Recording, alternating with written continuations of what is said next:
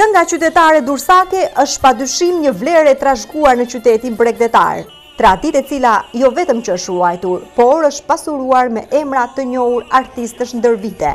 Me synimin për ta ruajtur këtë traditë, por dhe për të bërë bashk artistët, është organizuar mbrëmjen e të shtunës një takim nostalgjik me këngëtarët durrsak të tre brezave.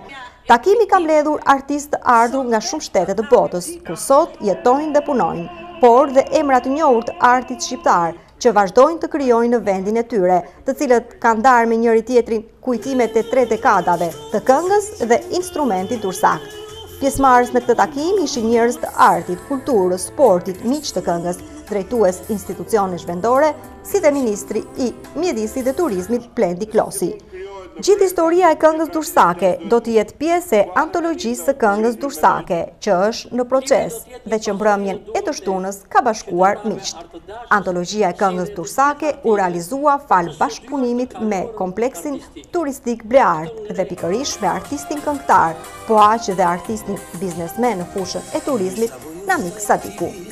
Zia Saraçi, artisti i njohur, një nga organizatorët e këtij eventi, në hapje bëri një përmbledhje të momenteve më të rëndësishme artistike ndër të cilat ka kaluar arti i këngës, muzikës, teksteve në Durrës.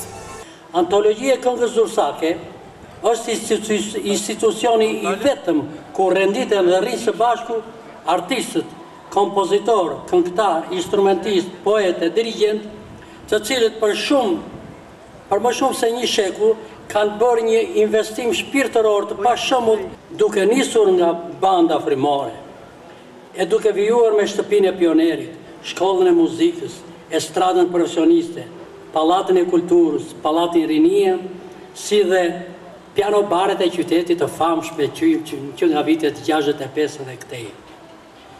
Në brendësi të kësaj enciklopedi do pasqyroj kush është lënda e kësaj, do pasqyroj biografitë e të gjithë artistëve dhe fotot e kombinuar gjithashtu me një historik të shkurtër të këtyre institucioneve të mësipër që përmenëm më lartë.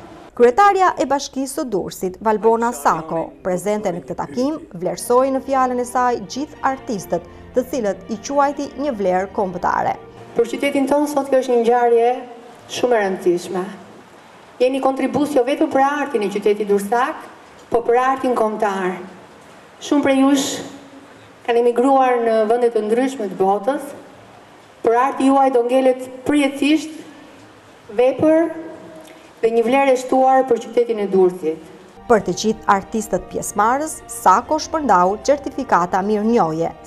Në fakt, për gjithë secilin prej jush, me mirënjohje, kam shprehur në një certifikat për secilin prej jush.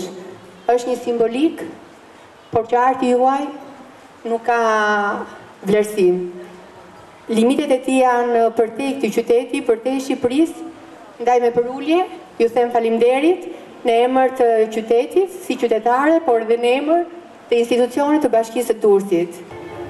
Zotit Namik Sadiku, për meritat shuara si personalitet kulturor qytetit tonë, si ish këngëtar, që i ka dhuruar dashje dhe emocione të fuqishme dhe të paharrueshme, që i ka shtuar fondit të këngës shqiptare, vlera interpretuese dhe shije vokale origjinare, duke zënë vend të rëndësishëm në kujtesën e brezave dhe në antologjinë e muzikës qytetare durrsake dhe kombëtare.